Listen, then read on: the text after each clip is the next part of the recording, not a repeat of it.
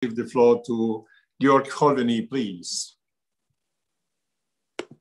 Thank you, Jan. Thank you, Jan. And dear, oh no, it's not me. That's this one. This is original. So many thanks, Jan. The distinguished guest, dear President Bassi and Vice President Madam Metsola, and dear Manfred, this Mr. Weber, our chairman, he made up the possibility to us to organize such a kind of dialogue, and dear colleagues. And really, I believe this is a really great opportunity after the long time that the EPP group is focusing on the demographic challenges. And I am really glad that we are doing so today, and really on such a high level, with the participation with Manfred Weber, our chairman. It is important for us politicians, if we are talking about future of Europe, is in the center of every discussion. We are strongly positioning the demographic and demographic issues as well. The number of the participation show us also in these moments already the importance of this topic, and the fact that instead of the usual 1 hour, as Jan mentioned, Mr. Orbic mentioned, we are now trying to point out most pressing issues on 1.5 hours. But first of all, I have to start with myself. We have to take under control ourselves, and we have to keep our time, the limit, the time of the limit of the speaking time, about 7 minutes. Jan, the floor is yours, please. Thank you. Thank you very much. Yes, this is immediately, I think that Nicola Speranza, Secretary General of the Federation of Catholic Family Association in Europe, will take the floor. Please, Nicola, please, the floor is yours. Thank you. Thank you very much. I wait. I will speak in French. So I leave just a second for the translators to switch the languages. Merci beaucoup, Monsieur Holveny. Merci à vous, Monsieur Olbricht, pour cette possibilité aussi de parler ensemble des états généraux de la natalité, et aussi pour l'excellente coopération avec l'unité pour le dialogue interculturel du groupe PPE. Merci notamment au président du groupe, Monsieur Weber, et au secrétaire général aussi, Simon Busuttil, et aux nombreux députés qui sont ici aujourd'hui avec nous, qui ont adapté leurs agendas pour être présents aujourd'hui ici avec nous. Quelqu'un m'a posé la question, qu'est-ce qu'il y a derrière ce webinaire? La réponse est simple. Notre volonté d'alerter sur l'hiver démographique, comme notre fédération le fait depuis des années. Nous avons la mission de parler et d'alerter et de parler avec tout le monde. Et en tant que représentant des 27 associations familiales de 17 pays différents, nous avons la responsabilité de porter la voix des familles et leurs inquiétudes réelles, quotidiennes, auprès des institutions européennes. Mais cela représente seulement un pied volé de la mission de notre fédération. Notre aspect est celui de favoriser le réseau et la mise en commun des expériences des associations familiales catholiques en Europe, et celui d'en assurer le développement pour le bien commun. D'où la présence ici, aujourd'hui, de certains des plus importants responsables d'associations familiales dans l'Union européenne. Quel est le rôle de ces associations? Dans un monde dans lequel l'individualisme et le consumérisme semblent prévaloir, nos associations œuvrent pour la solidarité dans la lutte contre la pandémie cachée de nos jours, qui est la solitude. La solitude est étroitement liée au changement démographique que nous vivons aujourd'hui en Europe, qui est le thème de ce webinaire aujourd'hui. alors que les personnes âgées constituent un groupe de plus en plus important dans la population et que les Européens ont de moins en moins d'enfants. Comme le souligne le document de réflexion que nous avons publié avec la Commission sur les personnes âgées et l'avenir de l'Europe, le fait que les Européens vivent plus longtemps est une très bonne nouvelle. Ce n'est pas quelque chose de laquelle il faut se plaindre. Mais en même temps, l'Union européenne, il faut se le dire, il faut le dire avec clarté, l'Union européenne, l'Europe, a de moins en moins d'enfants. Le 5 mars 2021, le Parlement européen, la Commission européenne et le Conseil de l'Union européenne ont publié une déclaration commune pour la conférence sur l'avenir de l'Europe qui comprenait la solidarité intergénérationnelle comme sujet clé. Cependant, la solidarité intergénérationnelle, ce qui veut dire entre plusieurs générations, ne peut pas exister sans une nouvelle génération pour la soutenir. Alors que nous allons vers une société, on pourrait dire, monogénérationnelle. Et la famille, dans cet échange entre les générations, la famille est le hub, on dirait, vous me permettrez en anglais, on pourrait dire en français, le pôle central de cet échange. Au cours de la crise mondiale actuelle, cela est devenu encore plus clair. En effet, comme la FAFSE l'a maintes fois souligné au cours de ces dernières années, les familles représentent le cœur de la reprise post-pandémique. Les États généraux de la natalité à Rome, le 14 mai dernier, ont représenté un moment historique, car pour la première fois, celle qui se présente comme la classe dirigeante d'un pays s'est réunie avec le Premier ministre Mario Draghi autour du sujet de la natalité, un peu comme nous le faisons aujourd'hui, reconnaissant l'urgence d'agir de manière concrète pour des politiques qui remettent la famille au centre. Car, et là je cite le pape François qui a ouvert les États généraux de la natalité, si les familles ne sont pas au centre du présent, il n'y aura pas d'avenir. Mais si les familles repartent, tout repart. La présence du pape François a donné aux États généraux de la natalité un écho qui va bien au-delà des Alpes. La question du changement démographique est une question européenne, mais pas seulement européenne, même globale. Il suffit de lire cette semaine le New York Times qui a parlé de changements liés au vieillissement des populations, des changements globaux d'une ampleur difficile à croire. Ou bien, il suffit de voir aussi le changement de politique en Chine qui, jusqu'il y a quelques années, avait promu la politique de l'enfant unique. Notre avenir est en jeu et ce webinaire s'insère donc à juste titre dans le cadre de la conférence sur l'avenir de l'Europe. Nous sommes ravis de ce dialogue avec les députés européens aujourd'hui.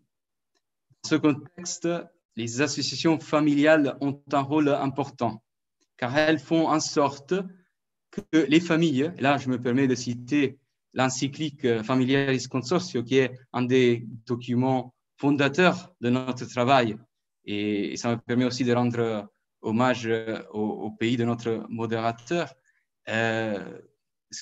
Il écrivait de manière assez prophétique que les familles doivent prendre une conscience toujours plus vive d'être les protagonistes de ce qu'on appelle la politique familiale et qu'elles assument la responsabilité de transformer la société. Et cette responsabilité que, comme association familiale catholique en Europe, nous sommes en train de prendre avec ce dialogue aujourd'hui avec vous. Merci beaucoup. Yes, thank you very much. As you know, as you noted, we are the co-organizer of this seminar with the Federation, but thanks to the Federation, it's me that I became the moderator. So this is this kind of division of labor. So thank you very much indeed. Now we will have a chance to listen to two very important persons. I don't want to say just VIPs, but very important person for this kind of debate. First, I have the big honor to give the floor to Manfred Weber, who is our chairman of our EPP group, and not a very important politician in Europe, but also one of the person who is active in the Catholic associations in Germany. So Manfred, the floor is yours.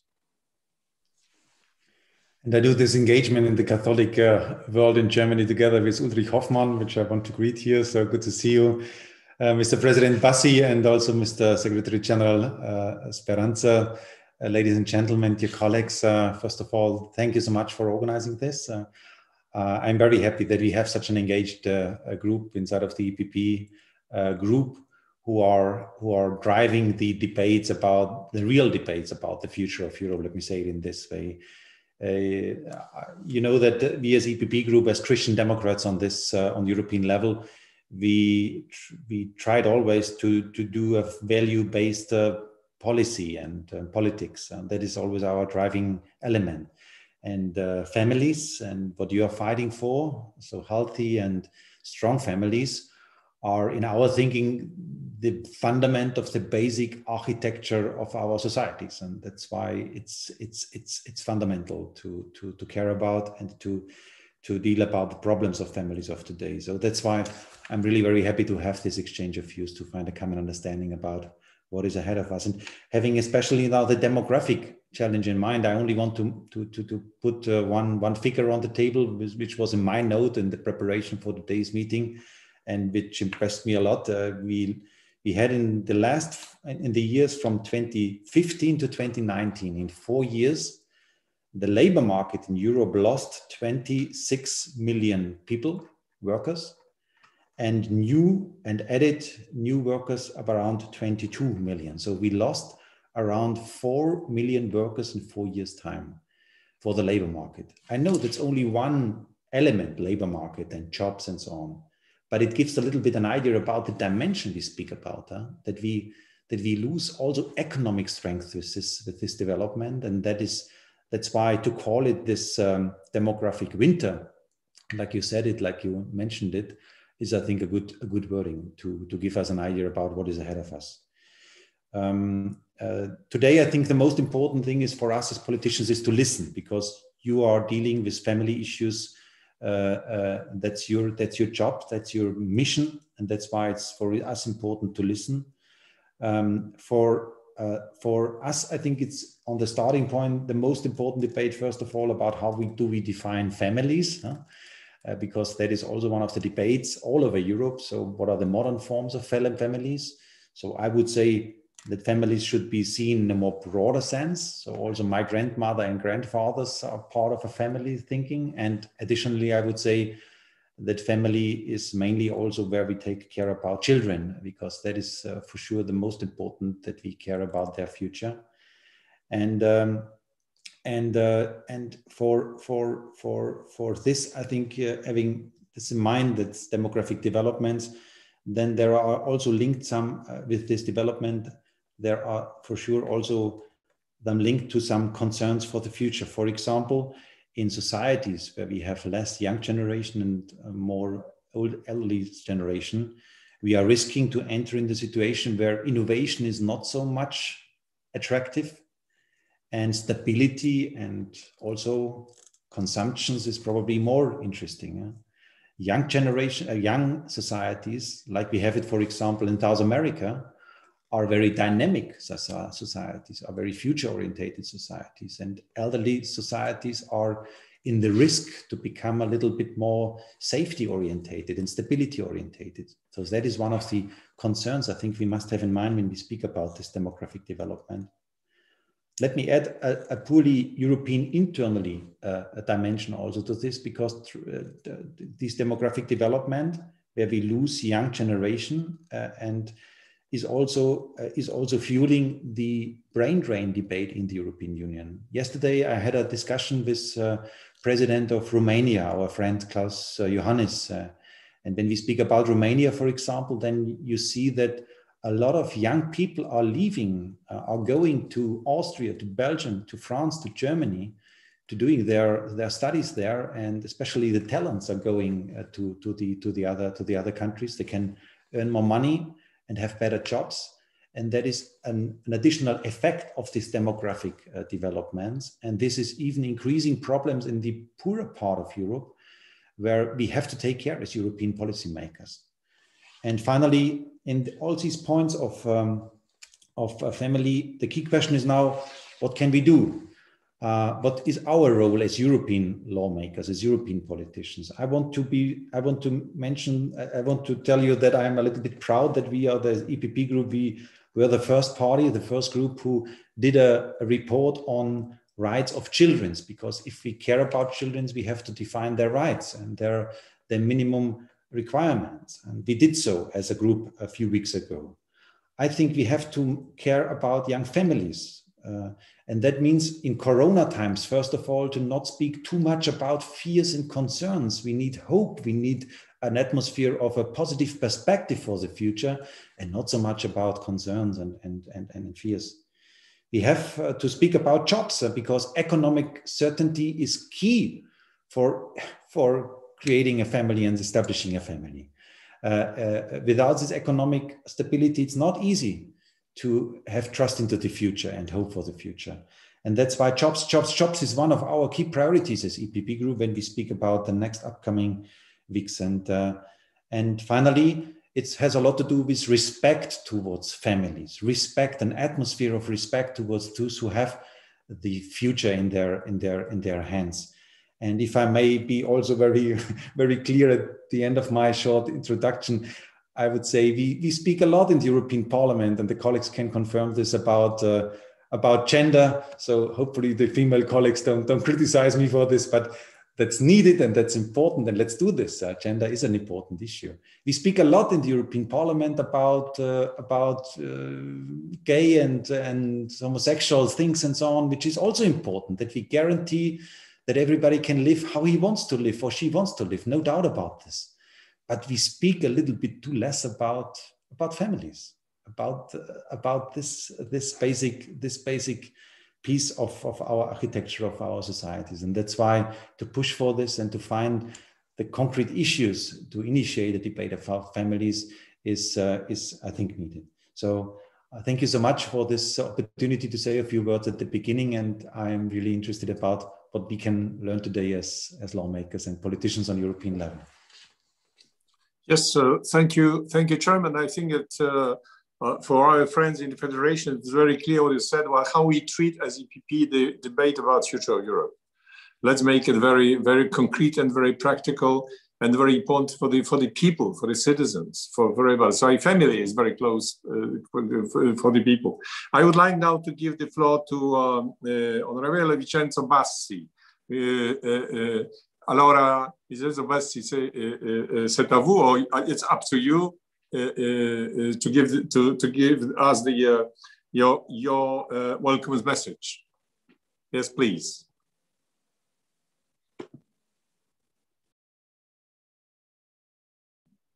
Comme je disais, je suis épuisé à rencontrer les personnes par Zoom, mais ça, c'est le moment qu'on vive. Et j'espère de vous rencontrer le plus tôt possible en personne.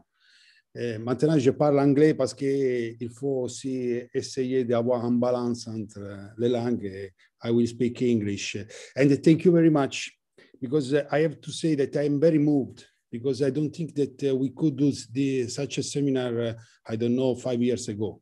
We are doing it now, and for me is a real, is a big moment for my engagement as volunteer, as a president of FAFSE. So thank you very much indeed. It's for me a real award of our work, and I'm sincere with you. So, and it was always very difficult in the past to speak about demography, and we know also why. Because if you look back our history as Europe, we know very much that there were governments which implemented demographic policies not because of they were inspired by democratic values.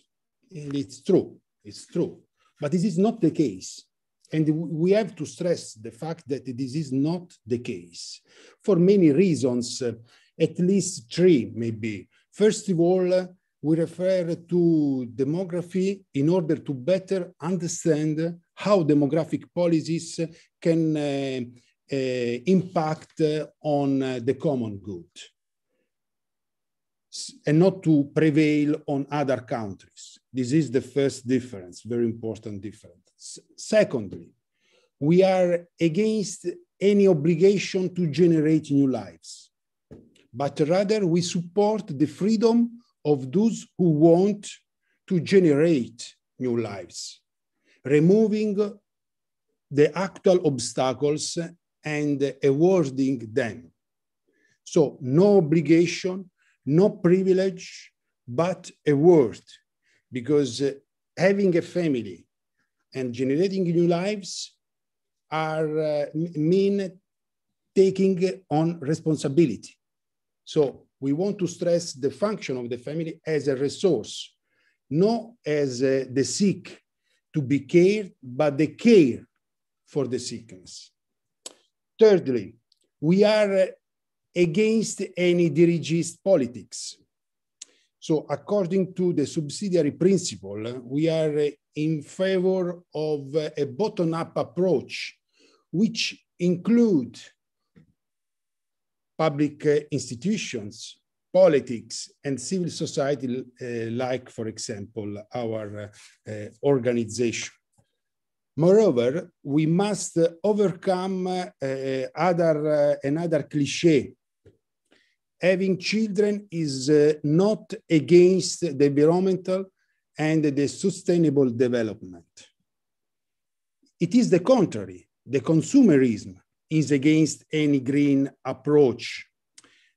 On the other hand, as Pope Francis says, even in Laudato Si, no sustainable development is possible without intergenerational solidarity and balance. We hope to be a stimulus for you, and please be a stimulus within the European institution.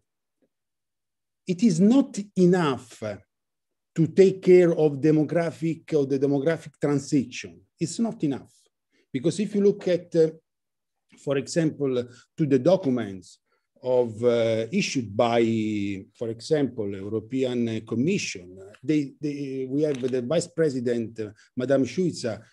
She is very good and she's very open.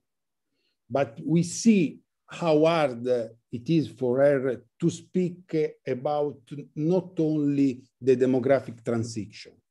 This is a very crucial point. We have to support Madame Suica, because otherwise she cannot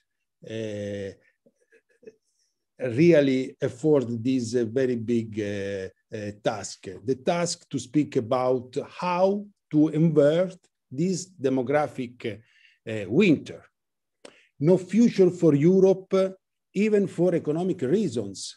Mr. President Weber said very clearly that we are losing workers. And as Italian, I know very much how heavy our public economic situation is for deficit, public debt, and also risk of inflation. We know that. But for sure, without intergenerational balance, we cannot respect the Maastricht criteria.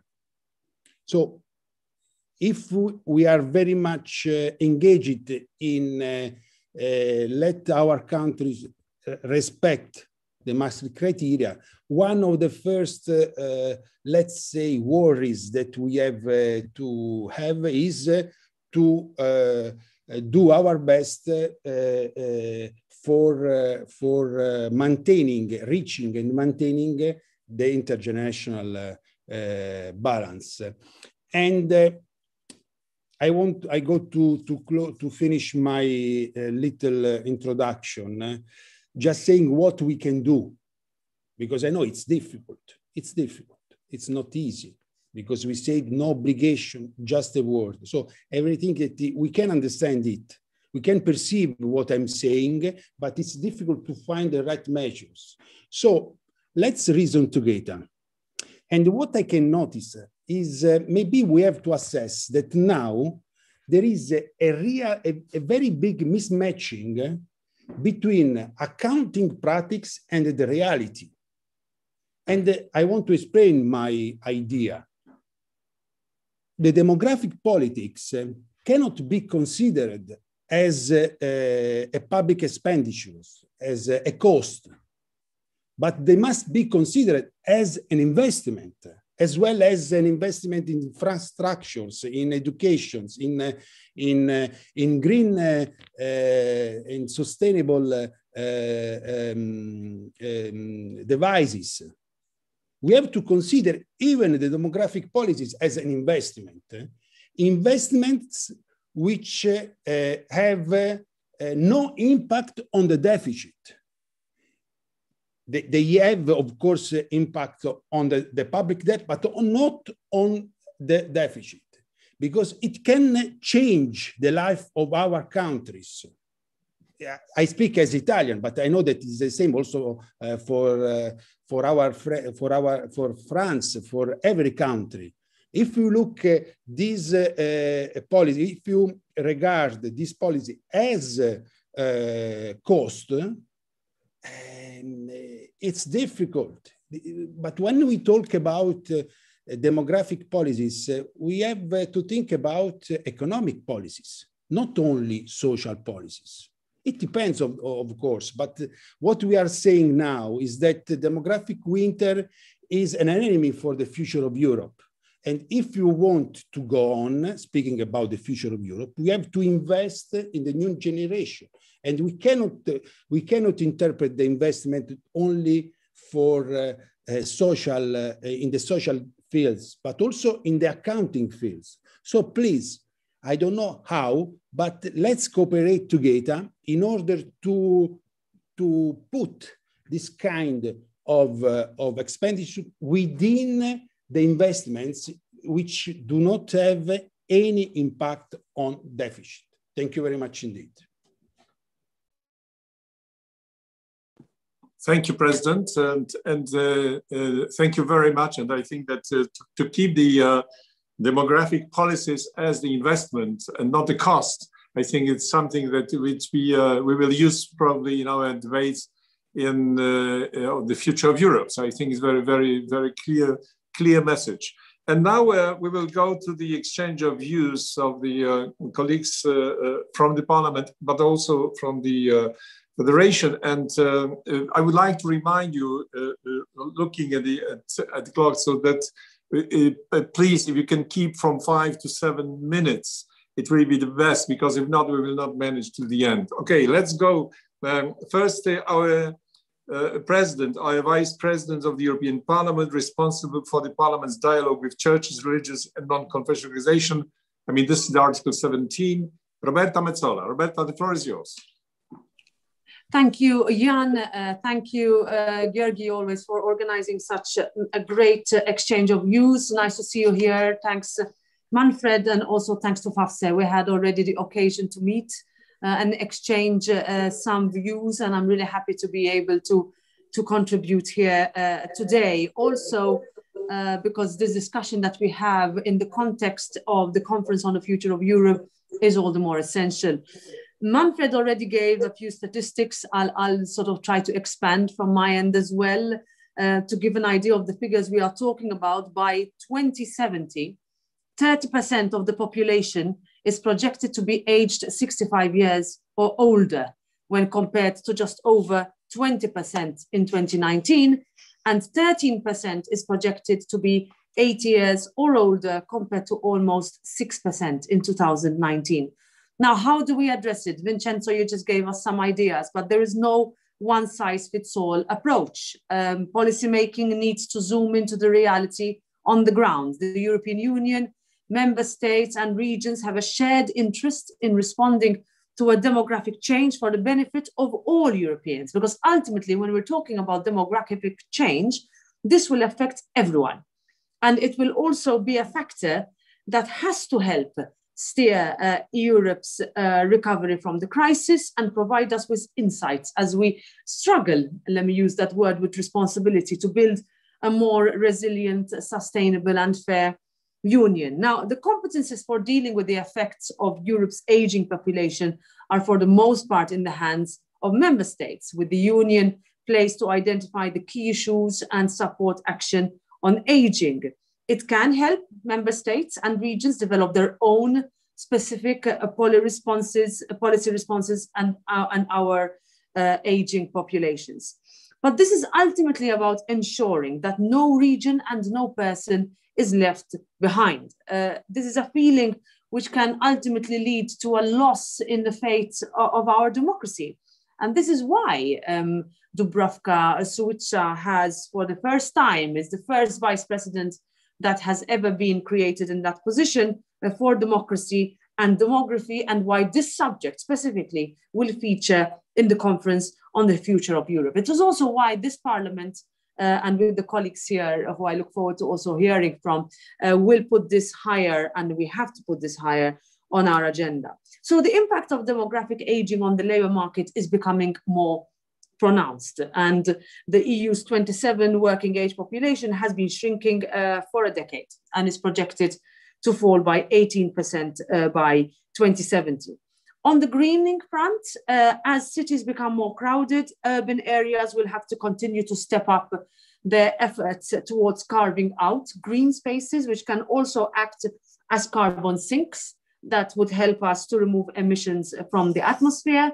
This importance of green spaces was also highlighted by the COVID pandemic, with people all over Europe who have been asking and calling for more access to green areas, because rural areas are abundant in land and enjoy a lower cost of living and low levels of air pollution.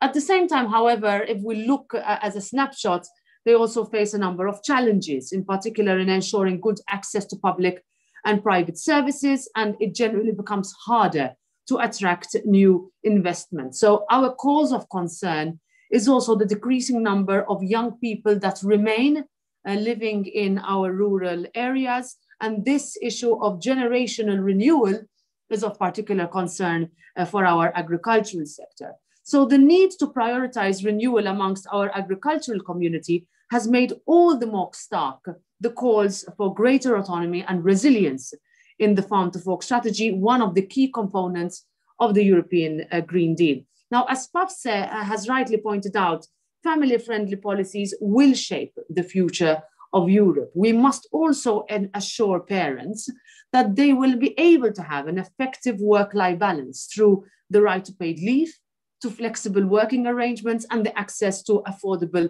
childcare. And this issue of childcare also highlights the support that the grandparents often play, a role that all too often is not recognized in our policy making. I'm coming to an end, Chair. Last month, Pope Francis delivered an inspiring address that marked the opening of the Stati Generali della Natalità in Italy, which struck me. His Holiness highlighted the stark reality that many young people do not believe that they can have as many children as they would like to have.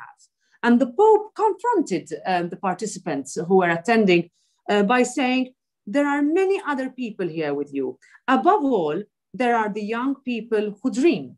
The data says that most young people want to have children, but their dreams of life, buds of rebirth for the country, clash with a demographic winter that is still cold and dark, as was mentioned. Only half of young people believe that they will be able to have 2 children in their lifetime. And I think His Holy Father's statement stands out, I think, as a revolutionary contribution to the ongoing discussions about the future of Europe. And policy makers and leaders across every sector often speak about sustainability. The Pope says, but we also need to talk about generational sustainability. We will not be able to nurture production and preserve the environment if we do not pay attention to families and children. Sustainable growth comes from here. History teaches us this. And my final word, he says, sustainability needs a soul, and this soul is solidarity. So I agree, the future rests in the hands of families, and we, as the EPP group, I mean, as we have heard, are your partner in ensuring this in all our political work. So thank you very much for giving me this opportunity, Anne.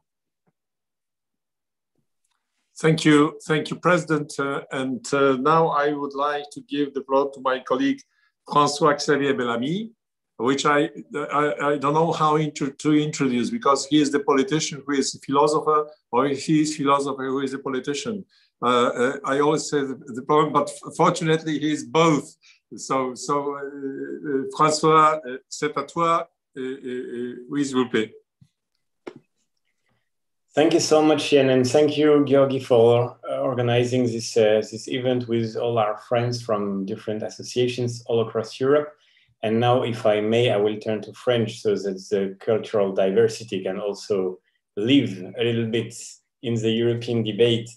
Merci infiniment. C'est vraiment une grande joie de pouvoir partager cette réflexion.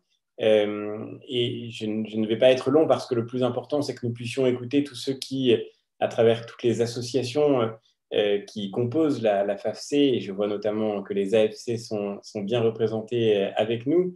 Je sais que c'est d'abord eux que nous devons écouter pour pouvoir orienter au mieux notre travail au sein du Parlement européen. Je ne reviens pas sur les chiffres que Roberta a exposés avec beaucoup de précision et qui montrent bien l'ampleur de la crise que nous sommes en train de traverser. Cette crise, elle représente un problème majeur, comme l'a si bien dit notre président, et cher Manfred, je rejoins parfaitement ce que tu disais à l'instant. Au fond, nous voyons bien que derrière la fragilité des familles, il y a des enjeux politiques considérables pour notre avenir, des enjeux stratégiques pour l'avenir de l'Europe, parce qu'une population qui décroît, c'est évidemment des problèmes économiques et sociaux majeurs. C'est une grande difficulté à faire face à toutes les questions concrètes de la vie d'une société prospère.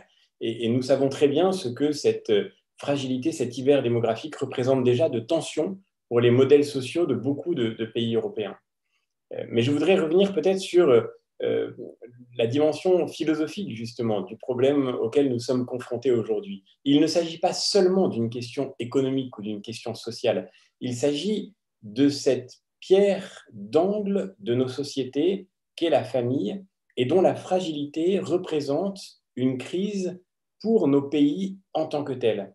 C'est un problème politique majeur, celui auquel Zygmunt Bauman faisait référence, très grand sociologue d'origine polonaise qui a travaillé une grande partie de sa vie aux États-Unis et qui observait ce qu'il appelait la société liquide, c'est-à-dire ce modèle d'atomisation des sociétés occidentales par lequel une sorte d'individualisme réduit les personnes à la solitude d'un parcours qui ne se construit plus autour de liens solides, dans des engagements durables, mais qui, d'une certaine façon, se retrouvent condamnés à une espèce de solitude ontologique, y compris dans leurs liens humains.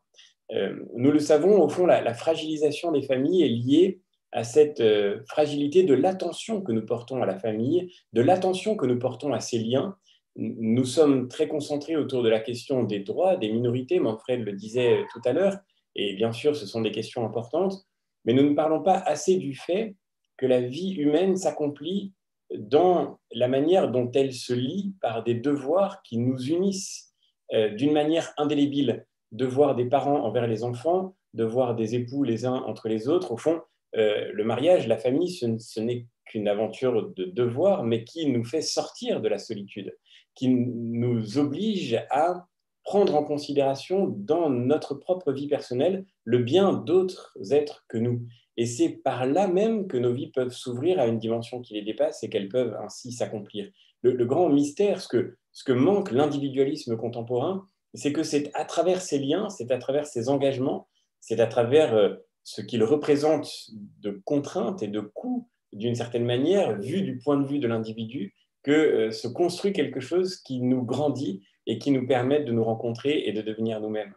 Au fond, nous le savons bien, c'est le grand paradoxe dans lequel s'inscrivent nos existences et pour lequel il nous faut lutter. Et je crois que la présence du pape François à cet événement sur l'hiver démographique avait précisément cette signification que, au fond, le message spirituel du pape, c'est celui qui consiste à parler de l'homme comme un être de lien, comme un être qui s'accomplit dans les liens qu'il sait créer. Nous ne vivons pas dans une période d'égoïsme, nous ne vivons pas dans une période d'où la générosité aurait disparu. Et les hommes et les femmes ne sont certainement pas moins généreux aujourd'hui qu'ils ne l'étaient par le passé. Mais nous vivons dans un monde individualiste, ce qui est assez différent. C'est une représentation de l'existence comme concentrée autour de l'individu. Et cette perspective atomiste, cette perspective qui isole, qui conduit à cette liquéfaction de nos sociétés, qui empêche de créer des liens qui durent, cette perspective-là, pour le coup, elle conduit à un problème politique majeur qui est la fracturation de tous les autres liens que la société sait construire. Dans la contre-démocratie, Pierre Rosanvallon, qui est un philosophe, un intellectuel français, montrait que les liens de confiance sont forcément globaux. Et lorsqu'on n'a plus confiance dans personne, dans son entourage proche, on ne peut plus faire confiance dans les institutions, on n'a plus confiance dans la politique, on n'a plus confiance dans son pays, on n'a plus confiance dans l'avenir. Et cet apprentissage de la confiance, il se construit d'abord par les liens les plus proches, les plus immédiats. Il y a une corrélation étroite entre la montée de la défiance et de la solitude à l'échelle individuelle et la montée de la défiance envers les institutions, de cette défiance auquel il nous faut faire face, y compris dans l'expérience politique aujourd'hui. Nous ne pourrons pas reconstruire la confiance dans nos sociétés, l'unité de nos sociétés, si nous ne savons pas d'abord reconstruire cette unité fondamentale qu'est l'unité de la famille, le sens de ces liens qui durent, le sens de ces attachements qui marquent une existence et dont nous le savons bien. Nos contemporains aspirent encore à vivre une expérience vraiment pleine. Pour cela, encore faut-il les y aider. C'est la raison pour laquelle notre rôle, je crois, de responsable politique, c'est de recréer les conditions pour le choix de la famille, les conditions sociales, les conditions économiques, les conditions matérielles. Aujourd'hui, nous le voyons bien, dans beaucoup de pays d'Europe, il devient difficile de faire vivre une famille avec les conditions salariales existantes. Nous ne pensons plus assez cette dimension du foyer et la nécessité de garantir, comme le disait Vincenzo Bassi, que cet investissement indispensable pour notre avenir soit porté par des parents qui s'engagent auprès de leurs enfants. Ceci représente, je crois, un devoir que nous avons comme responsables politiques. Et puis, nous devons aussi reconstruire les conditions intellectuelles et presque les conditions spirituelles pour que cet engagement soit de nouveau respecté, estimé, soit de nouveau pleinement partagé. Et ça, c'est aussi peut-être le rôle particulier de notre famille politique comme héritière de la démocratie chrétienne, c'est sur quoi, avec notre président, nous avons eu l'occasion de travailler longuement. Pardonnez-moi d'avoir été un peu trop long, mais tout ça pour vous dire que je crois que le sujet que vous portez est fondamental, il est central pour notre avenir, et je ne peux que vous remercier encore infiniment d'ouvrir cette conversation et de nous y avoir invités. Merci encore. Oui, comme vous voyez, j'avais raison que c'est quelqu'un l'homme politique qui est le philosophe ou le philosophe qui est l'homme politique. Ok, merci François-Xavier. Je crois que c'est la notion de solitude et de confiance. C'est pas le langage technique et économique, c'est quelque chose de beaucoup plus profond. Et before giving the floor to our next speaker, I must say that because we promised to have 1 hour, so I understand that our chairman Weber, in his very busy plan, found 1 hour. So we are very grateful. But I think that probably he will have to leave us after this 1 hour. So Manfred, I would like to thank you very much for your presence. And of course, I will do it now because probably the moment you will have to leave, you will just leave. So thank you once again. And now, Georg Holveny, our Vice President of the Working Group. Georg, the floor is yours. Many thanks to your all, and many thanks that you, Manfred, you spent a lot of time to show the importance of this topic. So, the colleagues, honestly, I wrote my speech, that is more concentrated, it's not to speak, and I will be very direct, very polite. I hope I will be polite as well, and a little bit provocative as well. To myself, not to you, to myself as well. My speech will have some similarities to the speech for Roberta and François Xavier and Manfred as well.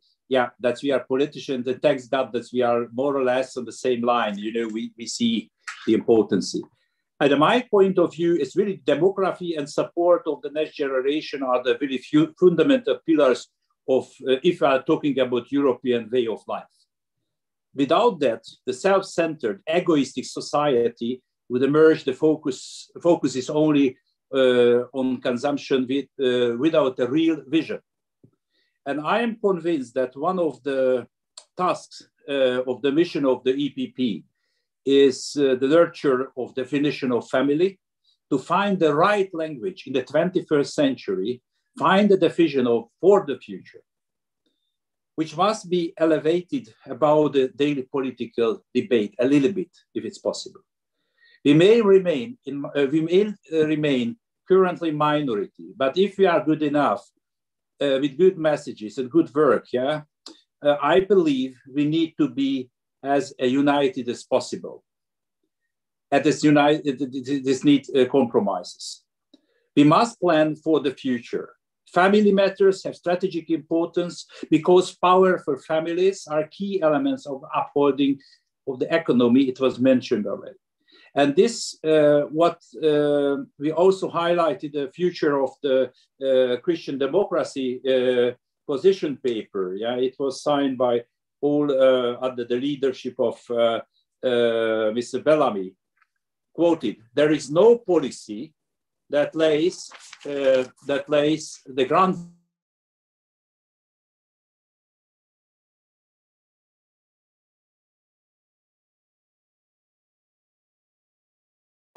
George, we lost you. I don't know if, at least me, I lost you. So I think that for the reaction of the others, you lost. Can you refresh, please?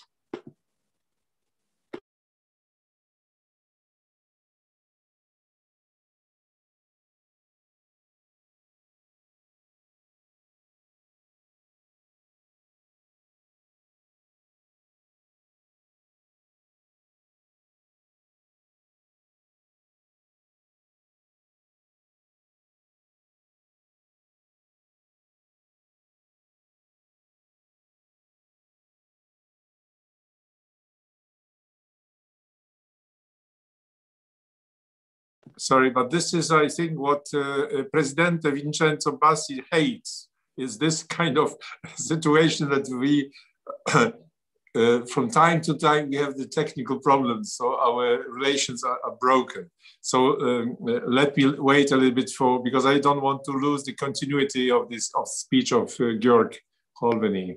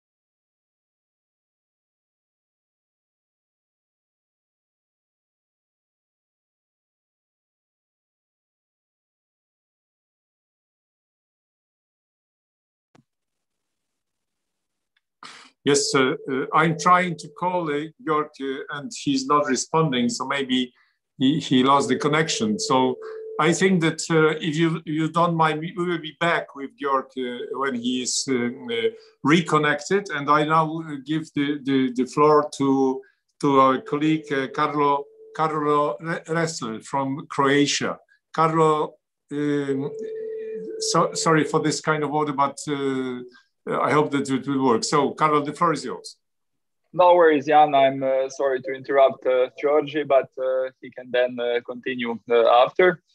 And thank you also really to Manfred for the participation, for the time, to Nicola, but also to Signor Bossi. And to all of you colleagues on this really important topic, and one of the, I would really say, most neglected big issues that is really essential for the future of Europe. I totally agree that the issue of facing demographic challenges is much broader, but in a sense also much deeper than just thinking about the necessary social and economic policies. And I think that in this format, in this forum, we can really speak quite openly and agree that it also certainly consists of looking at the family as the foundation of society and as an inherently irreplaceable value. So from that point of view, to solve demographic problems, we must certainly recognize that the family is the foundation of Europe's value system, and also try to put family back as a part of the mainstream culture in Europe. And that is unfortunately not the trend that we see now. In addition, it is obviously also important to work on adequate social and economic requirements that they are met in the policies that we advocate. But I would really say that this deeper and broader view should be a precondition for all the other policies. And especially in the phase in which Europe encounters a significant paradox, and that in a sense that although we have never been wealthier on average, demographics have never been the worst. And this clearly shows that the economic growth is not the only parameter that we should take care of, although this is important as well. In that sense, there is also an interesting observation by Pope Francis, in which he states that countries with declining birth rates are rich in resources, but poor in hope. And today's culture of fear for the future, but also culture of consumerism. Georgi, I'm sorry that I interrupted you. But yeah, hopefully you're back now. But I think that today's culture of fear for the future, and also with the culture of consumerism, is really and a component that is really shaping the current situation, that also has to be taken into account when we are dealing with the demographic issues. But in a continent that is aging, and in the continent where our lives are also longer, we as policymakers need to ensure that that these longer ages are spent well and quality in good health.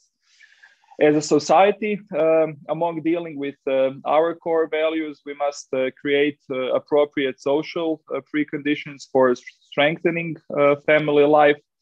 And it is especially important to fortify the position and the status of parents through the further development also of the legislative framework in the labor market field, and especially taking care of work-life balance, but also in terms of specific programs to really allow everyone who wants to have children to have them.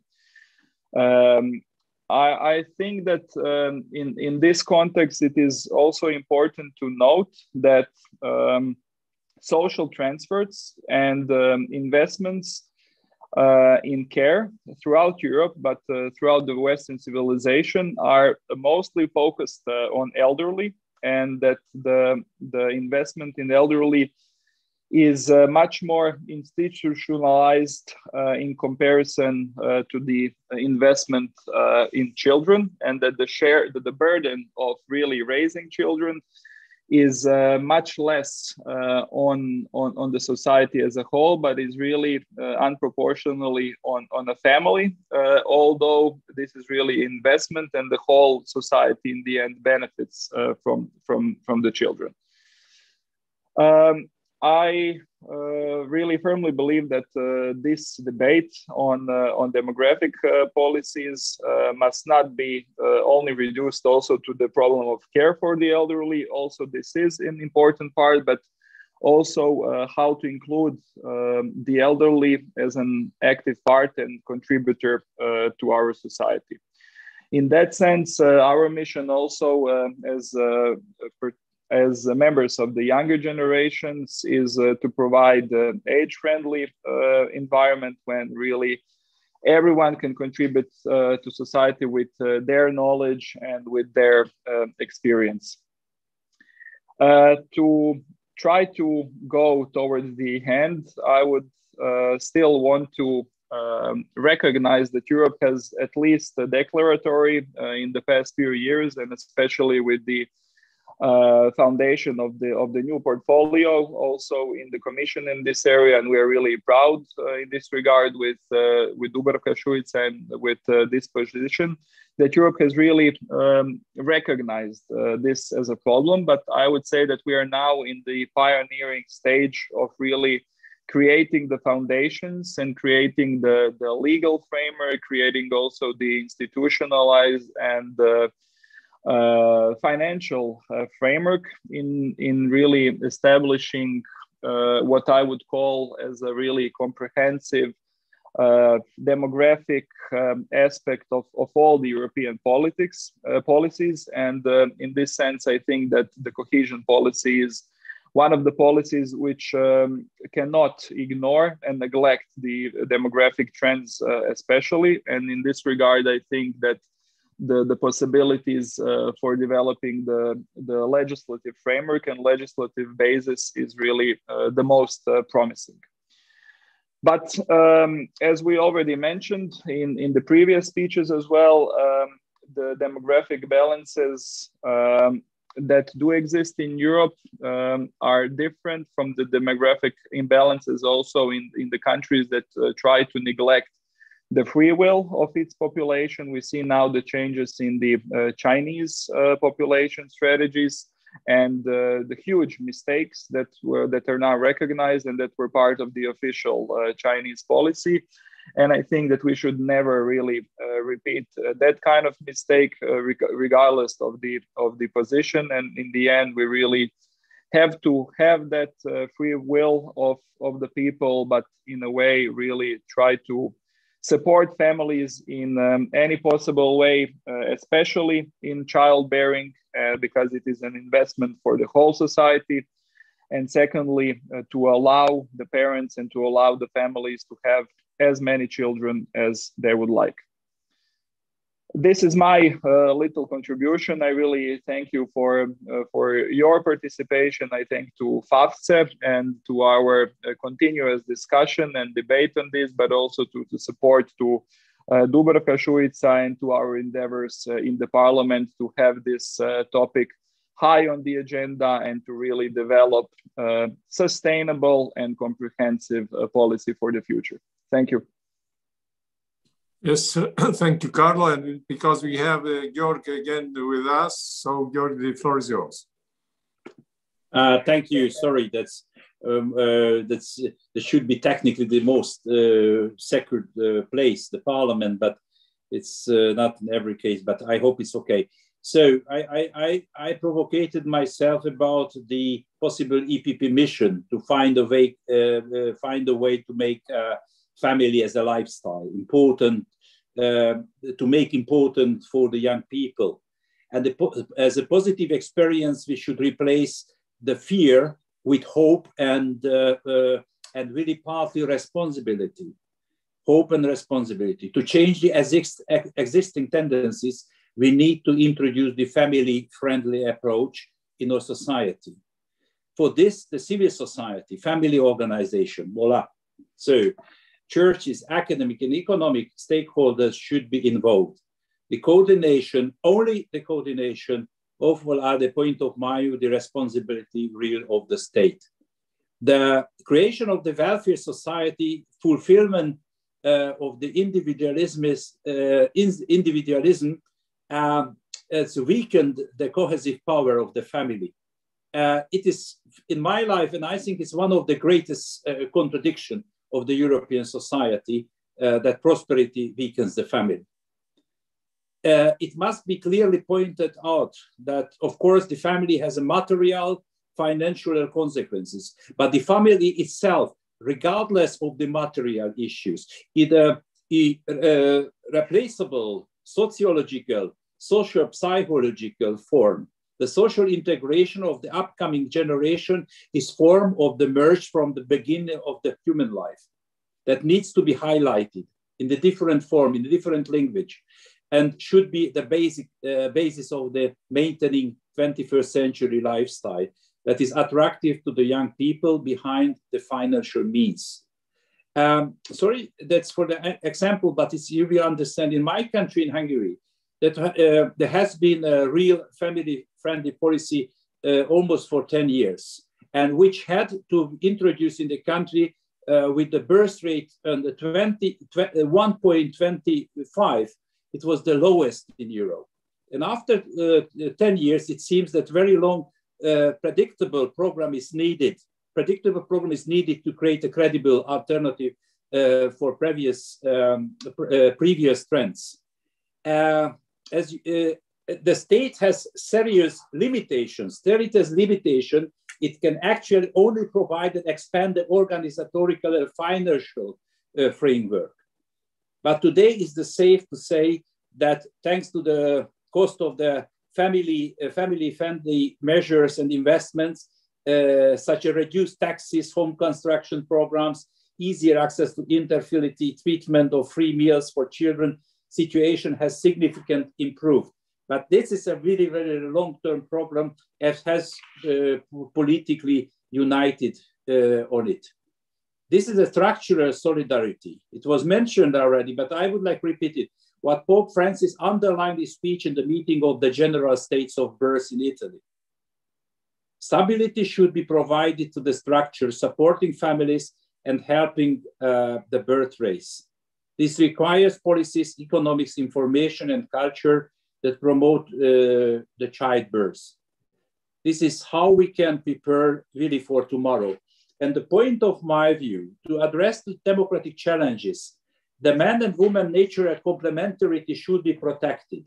It's not against other style of the other form of lifestyle, as they are the mother and the father by nature, and marriage is their commitment.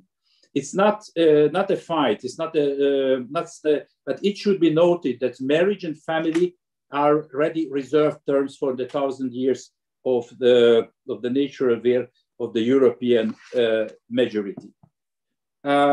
If we want, and this is really the last things on my side, if we want future for Europe, it is really our job in the European Parliament to set the positive examples, protect families, and pursue the good social and economic policies.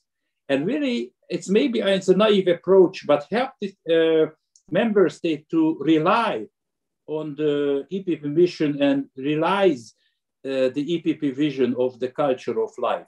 We need culture of life and culture of family for the next generation. That is our mission, I think so. So many thanks to you. Many thanks. Yes, thank you. And now I would like to give the floor to distinguished representative of the Federation of Catholic Family. First, Monsieur Antoine Renard, the honorary president of the Federation of Catholic Family Association in Europe. C'est à vous. It's up to you. It depends. Merci beaucoup. Je vais m'exprimer en français, si vous le permettez. Pas de lendemain sans poussette, pas d'avenir sans berceau. Toute société qui s'interroge sur son avenir est conduite à s'intéresser à ses enfants. Même la Chine s'en préoccupe puisqu'elle vient d'autoriser le 3e enfant. Et l'Europe, qui s'apprête à ouvrir le débat sur son futur, reconnaît avec retard et une certaine timidité qu'elle n'en fait plus assez, et ce depuis longtemps. Mais enfin, 5 ans après le cri d'alarme de la Fondation Robert Schuman, qui titrait « Hiver démographique en Europe, un suicide collectif », le sujet n'est plus tabou et la Commission européenne s'est dotée d'une vice-présidence à la démocratie et à la démographie. Je voudrais souligner rapidement 4 points, déjà plus ou moins évoqués.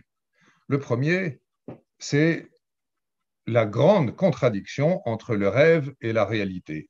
Toutes les enquêtes montrent que la première aspiration des jeunes bien au-delà de la réussite professionnelle, de l'enrichissement, de monter sa start-up, c'est de trouver l'âme sœur, de fonder une famille et d'élever dignement des enfants. Mais ils ne le font pas. Et les chiffres sont là. Baisse du mariage, baisse de l'âge, retard à l'âge du mariage, taux de fertilité moyen en dessous du seuil de renouvellement et en baisse continue dans chacun de nos pays. Les gens ne font pas ce qu'ils aimeraient faire. Et le résultat est connu. En 2019, dans l'Union européenne, 4,2 millions de naissances contre 4,7 millions de décès. La chute a commencé en 2010. Et le nombre ahurissant d'avortements, 1 million pour toute l'Union européenne, dont 220 000 en France, évidemment aggrave les choses. Or, en matière de démographie, les prévisions sont bien plus vraies que dans n'importe quel autre domaine. Les enfants qui ne naissent pas aujourd'hui n'auront pas 40 ans dans 40 ans, et ceux-là manqueront. Quand on dit qu'en 2050, 80% des Italiens n'auront pas l'expérience de ce que sont un frère, une sœur, un cousin ou une cousine, ce n'est pas une prévision. C'est le résultat immanquable de 3 générations d'enfants uniques.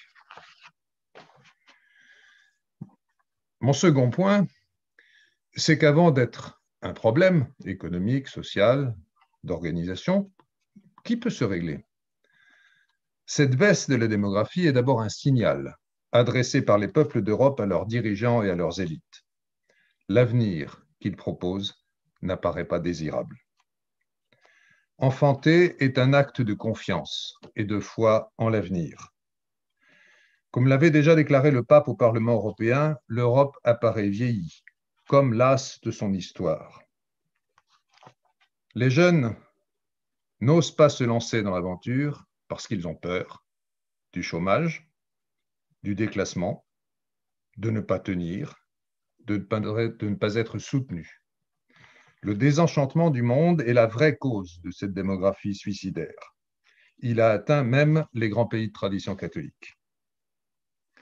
Troisième point, qu'on le veuille ou non, ce sont les familles qui font des enfants. Or, les familles, elles ont besoin d'un toit, problème de la politique du logement. Elles ont besoin d'un travail, problème de la politique de l'emploi. Elles ont besoin de temps en famille, problème de l'équilibre entre la vie professionnelle et la vie familiale. Et elles ont besoin d'un environnement sain, problème de politique économique, de politique sanitaire, de politique de l'écologie, de la consommation et de l'écologie intégrale. Ce quatrième point sur l'écologie, ce troisième point sur l'environnement m'amène à un quatrième, c'est que dans l'environnement, il faut aussi entendre l'environnement culturel et l'ouverture à la transcendance.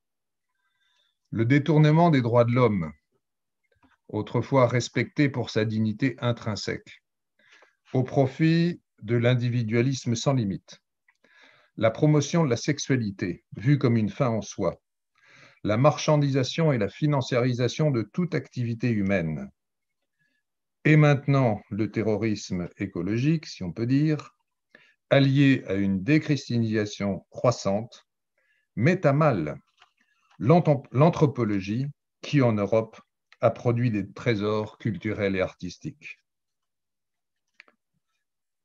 Et elle étouffe en l'homme ses aspirations les plus grandes, son besoin congénital, vital, de se donner, d'aimer et d'être aimé. S'il ne croit à rien, disait Victor Hugo, l'homme cesse de vivre.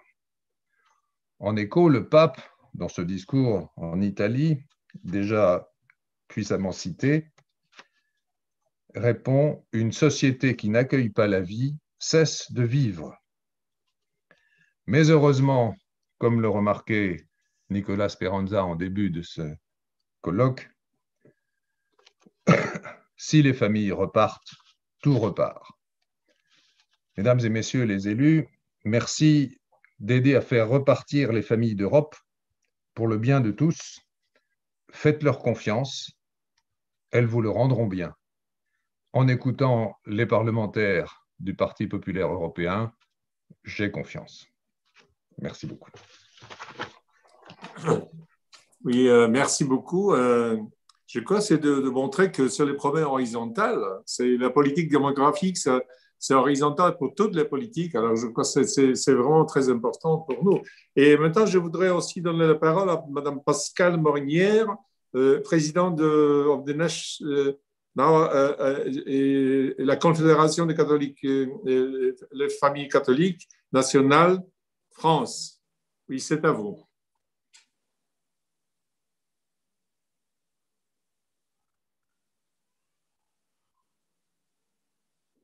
We don't hear you. If you can unmute le micro. OK. Excusez-moi. En France, la question de la natalité a longtemps été un sujet de satisfaction puisque nous avons de longue date un taux de fécondité record par rapport aux autres pays européens. Et nous imputions cela à une politique familiale particulièrement ambitieuse, mais sans avoir la preuve de la corrélation avec la natalité. Évoquer des politiques natalistes a longtemps été peu audible dans le débat public, puisque d'une part, le contexte ne s'y prêtait pas, et que d'autre part, cela évoquait des politiques suspectes d'aller contre les libertés individuelles. À partir de 2013, sous le gouvernement Hollande, de nombreuses mesures anti-famille ont été prises concernant la fiscalité des familles ou les congés parentaux. Et aussitôt après, dès 2014, l'indice de fécondité a commencé à diminuer. Or, nous étions auparavant sur un plateau autour de 2 enfants par femme, presque au seuil de renouvellement des générations, à 2,1 enfants par femme, et ce depuis 2006. Alors, depuis 2014, l'indice de fécondité diminue chaque année. Il est descendu à 1,83 enfants par femme en 2019. Dans le même temps, les Français souhaitent toujours autant d'enfants. Ils ont été interrogés en 2011 et en 2021 et les réponses ont été les mêmes à 10 ans d'écart. Les Français souhaitent exactement 2,39 enfants. Entre le nombre d'enfants souhaités et l'indice de fécondité, 2,39 moins 1,83, il y a 0,56 points. Les Français auraient donc volontiers un demi-enfant de plus ou bien une famille sur 2 aurait un enfant de plus si chacun accueillait le nombre d'enfants souhaités. Alors de 1994 à 2006, la fécondité avait augmenté grâce à de nombreuses mesures pro-famille. L'inverse s'est produit à partir de 2014 lorsque ces mesures ont été rabotées. La politique familiale a donc un véritable impact sur l'accueil des enfants. Nous sommes toujours en tête de la natalité européenne, mais nous prenons conscience que nous devons nous aussi nous préoccuper sérieusement de ce sujet. Notre haut commissaire au plan, François Bayrou, vient de publier il y a 10 jours un rapport qui propose d'adopter un pacte national pour la démographie, comprenant des mesures fortes de politique familiale dans 3 grands domaines, les congés accordés aux parents, les prestations familiales et l'accompagnement de la petite enfance. Nous nous réjouissons de cette parole publique sur un sujet jusqu'alors désinvesti par les responsables politiques. Cette prise de position est motivée par notre système social français qui repose sur un modèle de société où tous contribuent pour chacun. Cela concerne bien entendu notre système de retraite par répartition, mais aussi l'éducation, la santé, la solidarité, l'assurance, notamment en matière de chômage. Tout cela relève en fait d'un principe de répartition de la charge et du risque sur l'ensemble de la population active. Pour nous, AFC, nous préconisons un certain nombre de mesures présentées il y a quelques jours au secrétariat d'État aux familles et à l'enfance afin de soutenir la natalité. Les grands principes en sont les suivants. Premièrement, différencier la politique familiale qui doit être universelle afin de soutenir les couples qui font l'effort de mettre au monde les enfants. Enfants qui contribueront demain à la solidarité nationale, et différencier cela de la politique sociale qui vise à lutter contre les inégalités. Et deuxièmement, développer des politiques globales, cohérentes, pérennes et lisibles. La volonté de prendre en compte la natalité, si elle est motivée par des préoccupations économiques, doit aussi être motivée par l'état d'esprit général que génère une fécondité dynamique. Le pape François l'a exprimé lors des États généraux de la natalité italiens. Les enfants sont l'espoir qui fait renaître un peuple. Autrement dit, il existe un cercle vertueux entre l'optimisme, voire l'espérance d'une société et sa natalité. Notre vieux continent a un besoin urgent de croire en lui-même et à avoir confiance en son avenir en mettant au monde et en s'engageant généreusement pour de nouvelles générations. Alors nous espérons que ce premier rapport sera suivi d'effets, en particulier à l'occasion des élections présidentielles et législatives de 2022. Je vous remercie.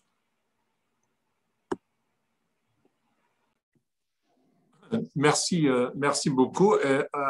I would just draw your attention to the remarks, comments, and questions who are on the Q&A. I don't think that we will have a chance to reopen the debate because we don't have time to do it, but I think there are very important remarks and observations on the Q&A. So we have now about 13 minutes to finish our meeting, but because we have still two persons for the conclusions, but I think that I would like to propose you is to prolong a little bit, but without translation, okay? Because the translation will finish at 6 sharp, 6 p.m. So if we can prolong a little bit, it will be in English, okay? Let's agree in English. I understand that the French colleagues will prefer to let's agree on French, but you know, which is of course the best language in the world, but let's do it in English because Brexit should be balanced with our debates. So, okay, let's go in English. I have the now, we call it conclusions, but of course this is also the possibility to take the floor for the very important colleagues. I would like to now to introduce Miriam Lexman.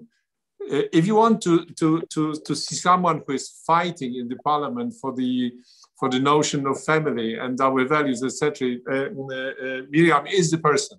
So I think that before giving the floor, I must just say that please remember, I'm in Poland, a beautiful weather. We have now the day off because this is the Corpus Christi in Poland. Unfortunately, because of the coronavirus, we don't have the processions in the streets. Normally, all the families are in the streets. I mean, the Catholic families are in the streets. Now it's empty. Now it's empty. Only the churches are partially full. But this is the day in our country, which is very, very family day and very important. So I just want to remind, because in many countries it's Sunday, but in our country this is the day free day off. And sorry for this Polish element, but I think please remember that for me this debate is important for different reasons. It's also very probably the good day for this kind of debate. Miriam, the floor is yours. Thank you very much, Jan, and thank you very much for the inside of the Polish culture, because in Slovakia the culture is very similar. So I would also say that the day would be different if there wasn't a pandemic today, but the weather is nice, so families at least can spend some time outside, but not grouped together and not really packed in the church or the processions. Thank you very much to my own also working group on intercultural and religious dialogue, especially to Jan Olbricht and Georg Hilveni, but also thanks to Manfred Weber, who I guess that has already left us, our president, and to FAFSA, the Federation of Catholic Family Associations, for co-organizing this event, because I think it's a very timely event. The demographic challenge is not only economic challenge, but is a challenge of, I think, our civilization as such. And it's important that especially EPP is bringing up these issues and is debating these issues and trying to find solutions to these issues. As our Pope Francis already said, that unfortunately our continent used to be old continent or called an old continent because of the history, because of the rich culture, but now unfortunately it's old because of the age. And there are a couple of drivers of this change of demographics. Some are positives. I mean, we have better quality of food, we have better quality of healthcare, so the life expectancy is much longer. But unfortunately, there are also negative drivers, and the negative drivers are economic reasons and reasons why, it was already mentioned by a couple of speakers before me, the reasons why young people are afraid of having children, and these reasons are different, but many of them are economic. I remember before I joined the European Parliament, I was working for the International Republican Institute, which is an American NGO working in democracy and support and support of freedom in the world. And we have done a research because we were looking into the disinformation waves and why people the trust in democracy and free society as we know it, why it's declining. And we were realizing that fear is one of the drivers of the lack of trust into our system as democracy. And we're trying to figure out what people are fearing of. And what was very interesting that the collapse of the social system because of the demographic change was one of the fears people felt. And it was not related, our research was not related to family matters, but I think it also shows why people are fearing to have children, because they do see that practically the pensions schemes might not work when they will be older, so they don't know what they can afford or not. So they are kind of, I mean, maybe not so much consciously, but subconsciously having this fear that the world will change and the economic certainties people are enjoying today will not be able to join later on. We also, I mean, some of the statistics why women undergo abortion also show that the fear to have a second or a third child for economic reasons is one of the reasons why they or their family or their partners are decide not to have a child. And I think that as the European Union is the richest continent or part of the world in the world, it's absolutely unacceptable that among us there are women who are undergoing abortion because of an economic reason, while we are realizing that the demographic decline is one of our biggest fears. And of course, the human life cannot have only economic reasons, but it has to be combined in our policies, both of the aspects of this decline. What COVID has shown us is practically that we have realized that family is the most important hub people have when they are fearing of something. It's the hub which is providing the shelter, which is providing education to children when they cannot go to school, which is providing the care for elderly when the state is failing to provide it because of the pandemics, but all other crises we might face also in the future. And I work most of the time in a foreign policy because I'm also a member of the Foreign Affairs Committee. And we are talking a lot about resilience there. But what we need to also bring this term into the family policy, because we need to make families resilient to the changes in our systems, changes in our societies, the new possible crises which we might face in the future. So what I think that what is important is to, as I said, look into the kind of infrastructure for the families, that they have access to care support with elderly or people with disabilities who are family members. We need to have support for the families, for the educational system, but we also need to support the families that they still play a very strong role in the educational system. And I think this is absolutely vital, that we should not take the children out from the families in order to be educated, because we have realized that this is one of the strongest elements. As a person who is a member of the EMPL committee, I'm trying to look also into the justice in the social system, because and this is what I have realized from a kind of real practical life experience, that I'm a child, one of four, so I have three siblings, only sisters, so we are 4 daughters. And because our mother has been spending time with the maternity leave, with us when we were small, of course, and then she had to opt out for jobs which were not so high, I mean, with not high income, because obviously she needs to have the flexibility to take care of children, pick us from school or whatever. And we have seen that this is practically the reason why many mothers of many children are suffering poverty when they are older, because the pension scheme is actually not counting the value they spend the time for taking care of children into the pension scheme. So practically, and I think this is a great injustice, that mothers with many children who provide what the society needs, is the future taxpayers and the people who will be creating the economic growth. Those mothers are suffering poverty when they become pensioners, because the pension is very low, although they have given to the society the most valuable the society needs, which is human life and children. The same, what I believe it's, but this is not the competence of the EU, but what the member states could think, and now my own party is coming with policies that there are tax breaks for families, for children, that there is a higher support for parental and maternal leave, because we know that this is a value for the society. It's not only value for the family, but it's value for the entire society when parents take care of their children. There is a policy that our party came up with, that mothers who have school children, that they can take 1 day a month off, like extra to their holidays, in order to take care of the family and help with the, I don't know, the doctors of the children or whatever, which is very much welcomed by the society. So the whole infrastructure for the family should be supported, because family is really the basis for the future of our civilization, of our societies, of our countries, but also of the European Union.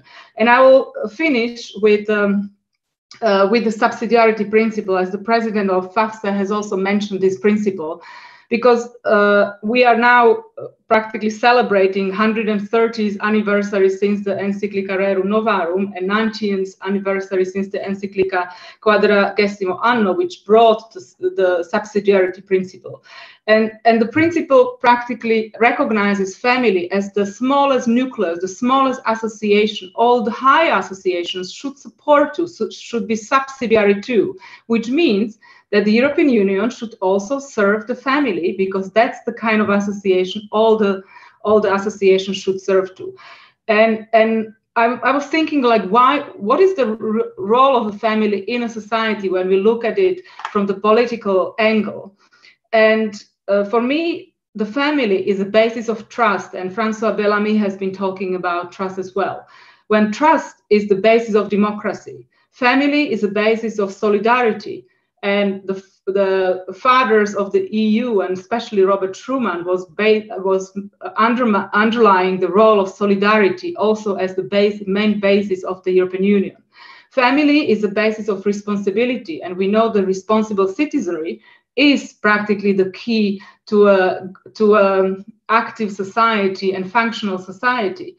Family is the basis for education, and we know that the education plays an important role in fighting against poverty and in economic growth.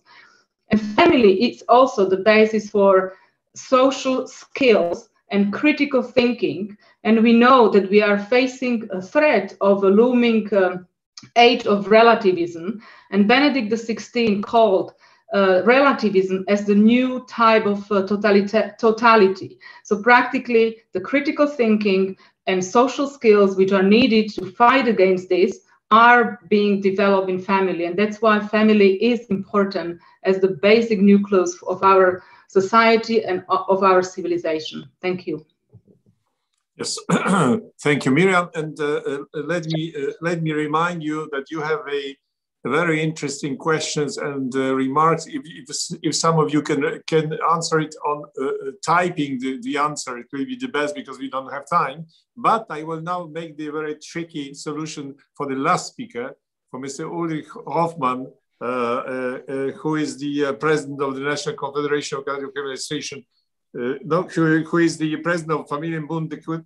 Sorry, I don't speak German, but now we have only English. But I will address to you, among the others, the question from Ivana Horakova from Czech Republic. Is there some idea how to motivate young people as far as concerns the family life? Maybe when in your conclusion remarks, you can just touch this element, how it works in Germany. Let me remind you, this is now we are only in English. And the final conclusion is for Mr. Ulrich Hoffmann. The floor is yours. Thank you, dear members of European Parliament, dear colleagues. I'm very glad to have the occasion to make some final remarks. I'm very pleased about the previous statements and the panel discussion. It shows that the demographic problem has been identified and that we are working together on a solution. In addition to many important things which have already been said, I would like to add a few thoughts. At first, a quote of one of the founding fathers of the European Union, Konrad Adenauer, first Chancellor of West Germany, was once asked the following question: should the German pension insurance take into account whether a person has brought up children? His counselor recommended such a family bonus. Otherwise, there could be an economic incentive not to have children. This could, in the long run, destabilize the pension insurance in which the pensions of the elderly are paid by the younger generation. Adenauer's answer was more or less the following: a family bonus is not necessary. People will always get children.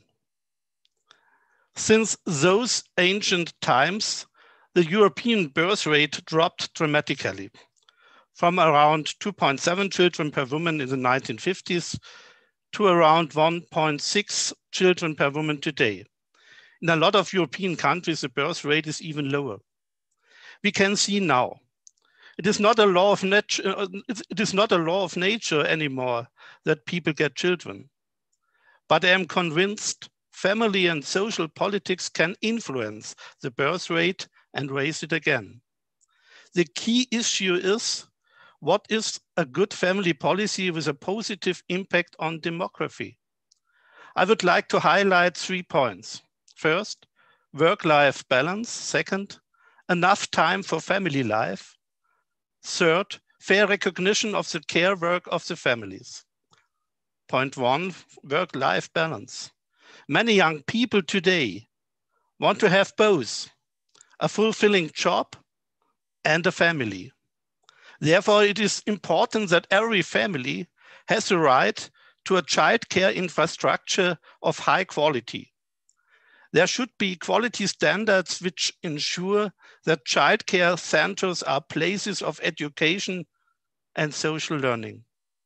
It is also important that the labor law gets more family friendly. There should be more flexibility for parents. Besides flexible working hours, parents should have the right to work from home and take a day off when the child spontaneously needs the parent's care. This leads to point 2, enough time for family life. It is important that families have enough time together. Good relationships need time. Too often, work-life balance is interpreted as a means to adapt the families to economic needs. But on the contrary, the economy should be adapted to the needs of the families. The families should be the starting point and the center of all family policies. And since the wishes of the families are as different as the European families themselves, there should not be a one-size-fits-all solution for all families. Instead, a legal framework should give many options to the families so that they can find their individual work-life balance. In the long term, there should be a parental leave of at least 1 year in all European countries.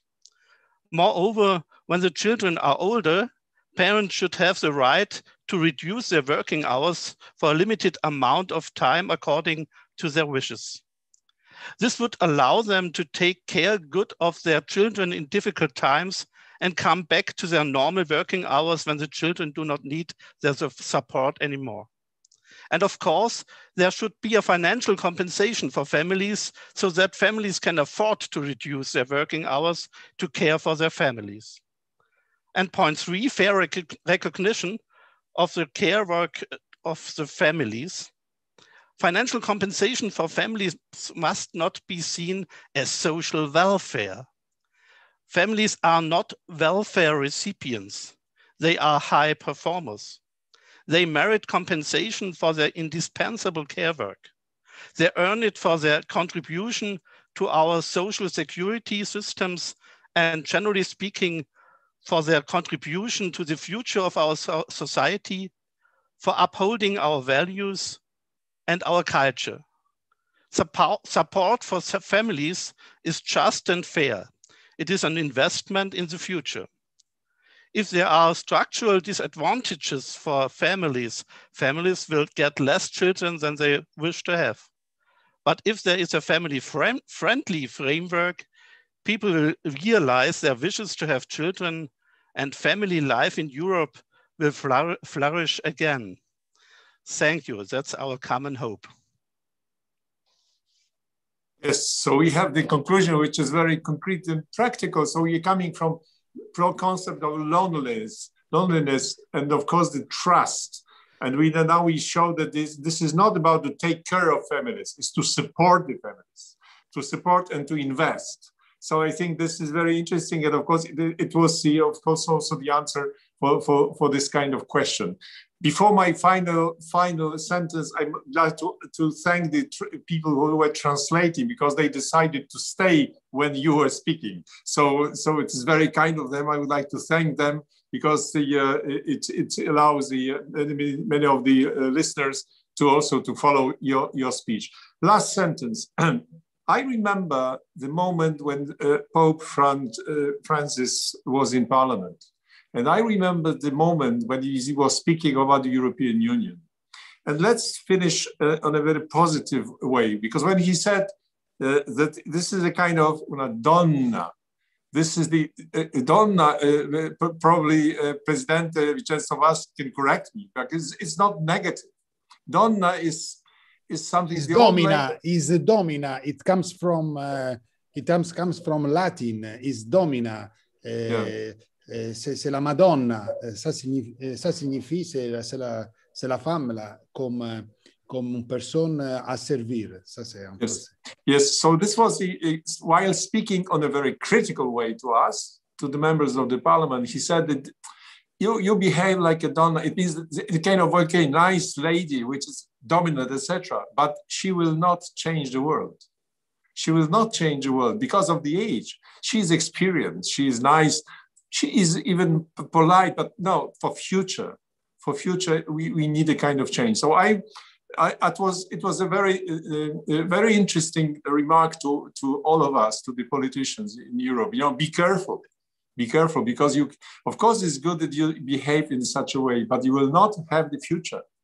So the question about future of Europe is our problem. I would like to thank all of you for the very interesting speeches. I'm really sorry that we don't have time to reopen the debate with listeners, but it's also the same mistake that we have. We are trying to make as many distinguished guests as possible, and next we are at the end.